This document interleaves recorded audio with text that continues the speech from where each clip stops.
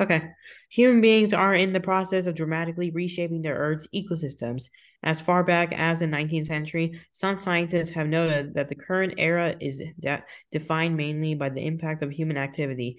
Now, there is an emerging consensus among our Earth scientists that we have indeed entered a new period of geological time, the, the Anthropocene epoch. Yeah, epoch, yeah.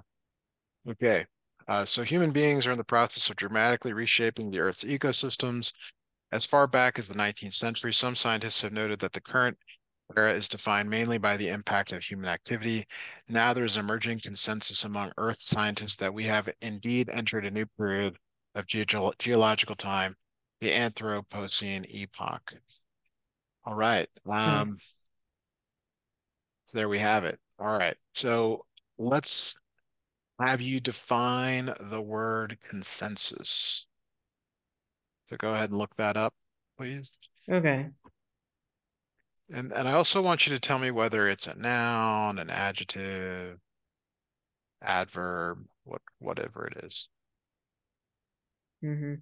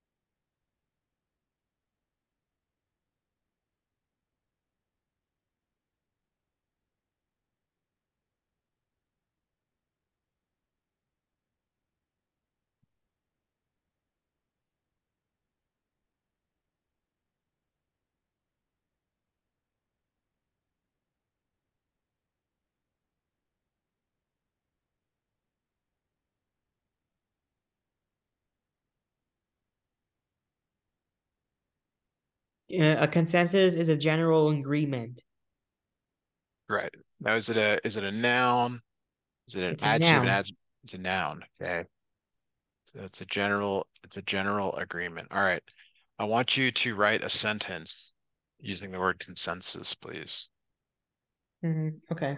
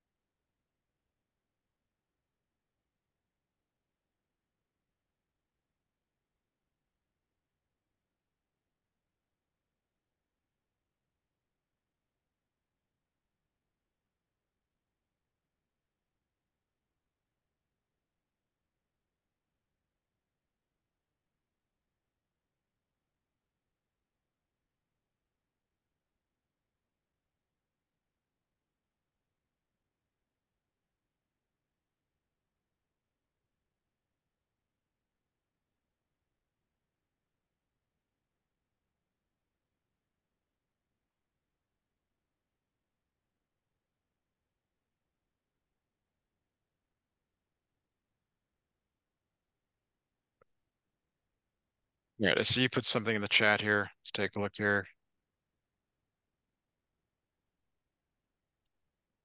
All right. So yeah, that's a good sentence. That does work. So It does let's go work. with that. Yeah, I mean, there's maybe a slightly better way to write it, but it is used correctly. So good job on that. Let's Mhm. go and keep reading here. Uh, let's go copy. All right, so more reading. So whenever you're ready, if you want to read this for us, please. Okay.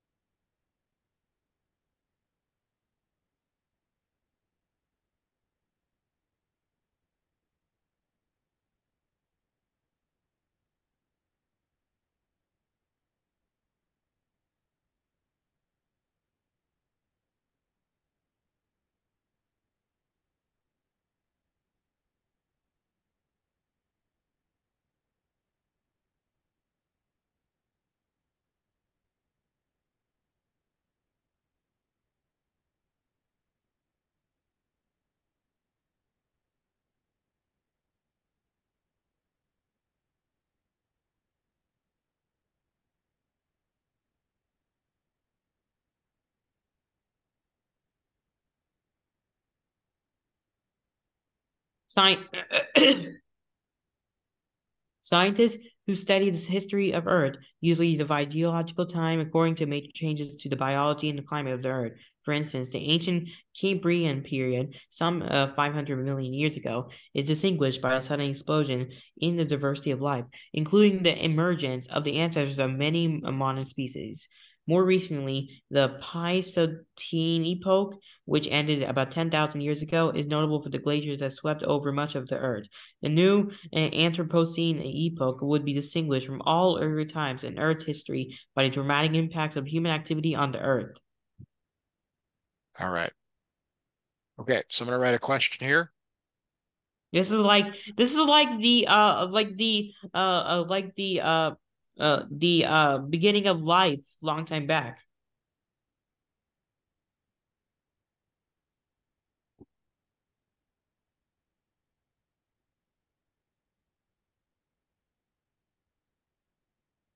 All right.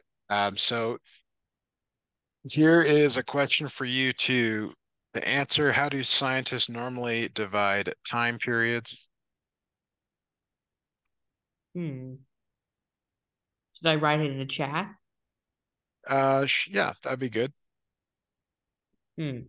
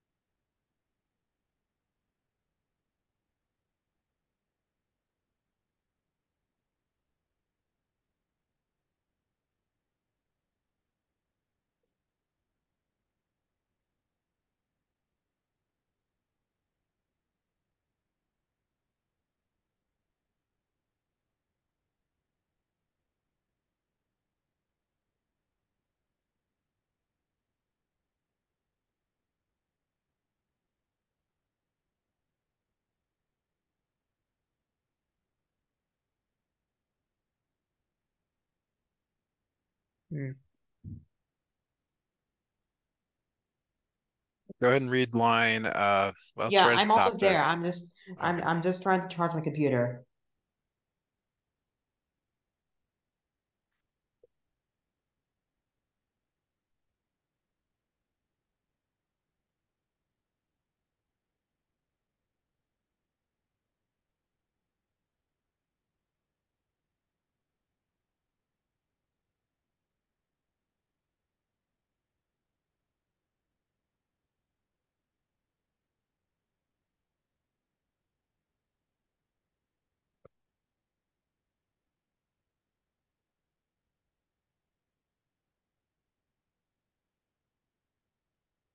Okay, I'm back. I'm almost done with it. Okay.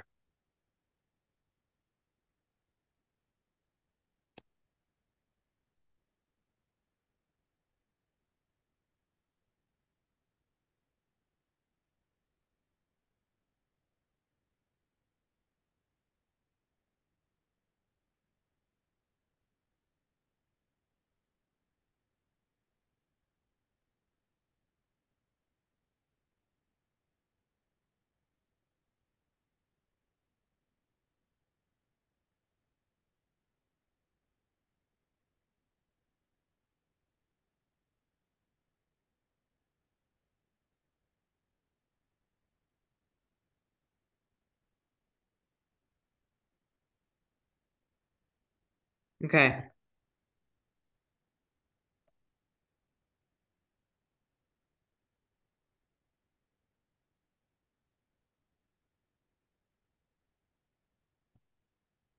Okay, I wrote it down. Yeah. Take a look here. Mm-hmm. That is correct. Good. All right. Very good. Mm-hmm. Can we take a little break Sure. How much time? for 5 minutes? Sure. I'll see you back at 7:38. Yeah.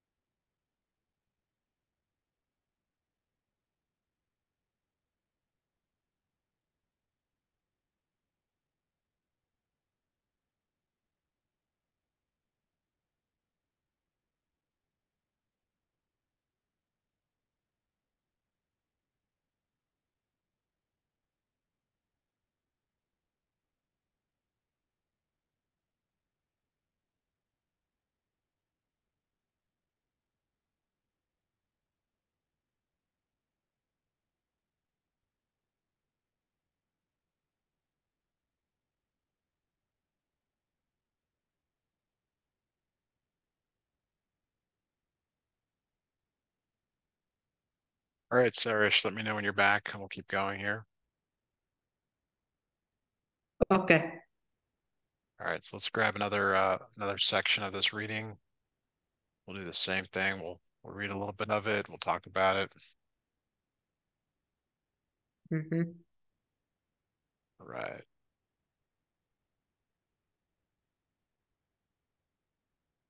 All right, so I'm gonna make this as large as I can to fit in the screen.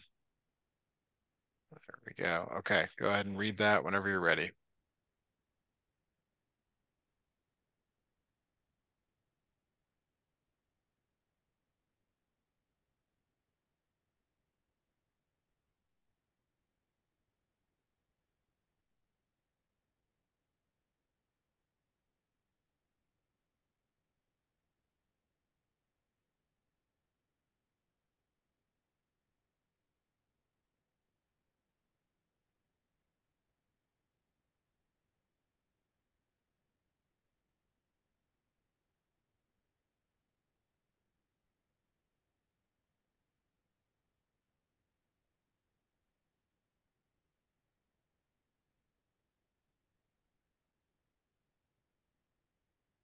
Okay. Though earth scientists debate exactly when the Anthropocene began, there is a clear consensus that human changes to the environment are real and extreme. For one of many life forms have become and are becoming extinct as a result of human activity. For this reason, some paleontologists argue that the human impacts of the Anthropocene began at the end of the last ice age, around 10,000 years ago. The fossil records indicates that around that time, many large animals like woolly mammoths and giant sloths went extinct shortly after humans arrived in their ranges. Their sudden disappearance suggests that the habit, destruction, and overhunting by humans may have been contributed to their demise. Indeed, many large animals like elephants and gorillas are endangered for those some same reasons today. All right, very good. Are there any words in there that you don't understand?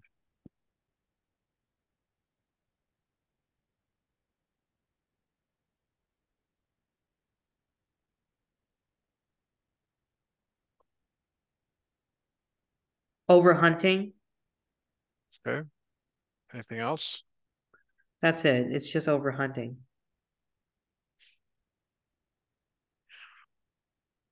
All right. What line is that in? That's going to be in line 31. Okay.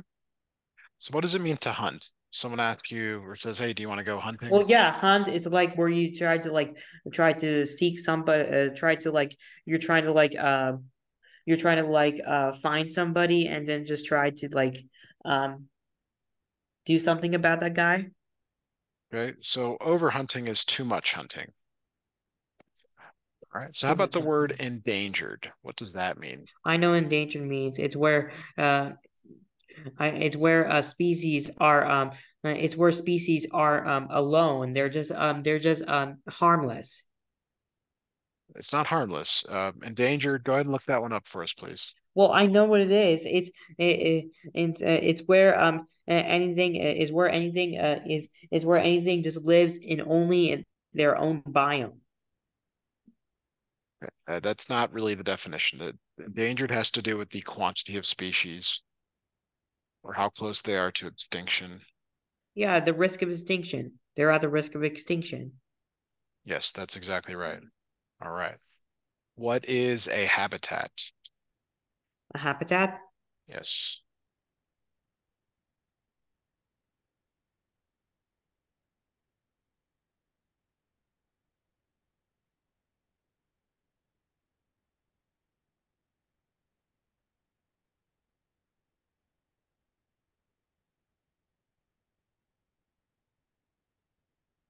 It's a home. Okay, that's good enough. All right, let's look. Let's grab another reading section here.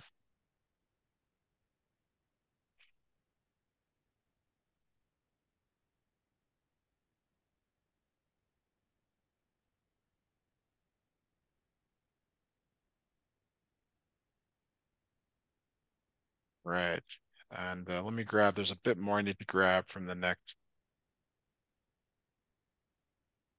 Well, take that back. All right.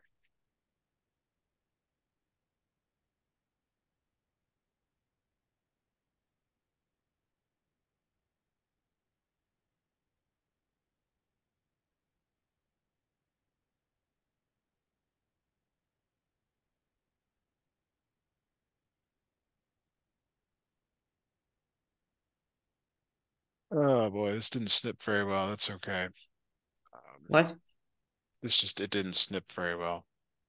So I know this is a little bit weird, but go ahead and we'll scroll up here. Okay, go ahead and read starting at the top there. Hmm.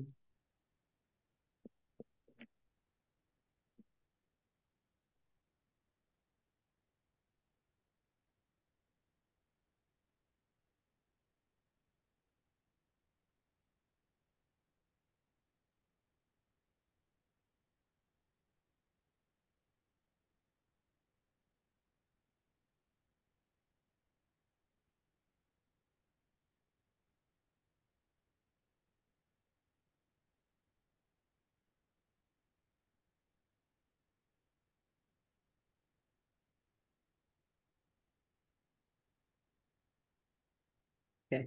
The pace of human caused extinctions has only increased in the past several hundred years. The growth and spread of the human population is caused by the advances in severing technology in agriculture has led to over exploitation of fragile ecosystems, introduction of invasive species, and pollution, causing many extinctions. Scientists have estimated the rate of extinction by studying the fossil record, monitoring existing species, and using statistical models to estimate the number of undiscovered species that have been lost. Very good, very good. All right, any words in here that you do not understand?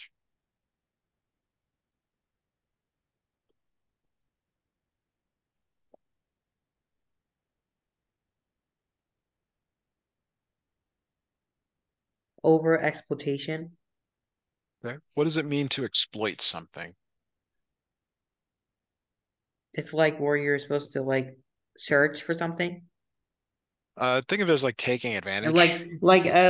where you're like it's like where you're like just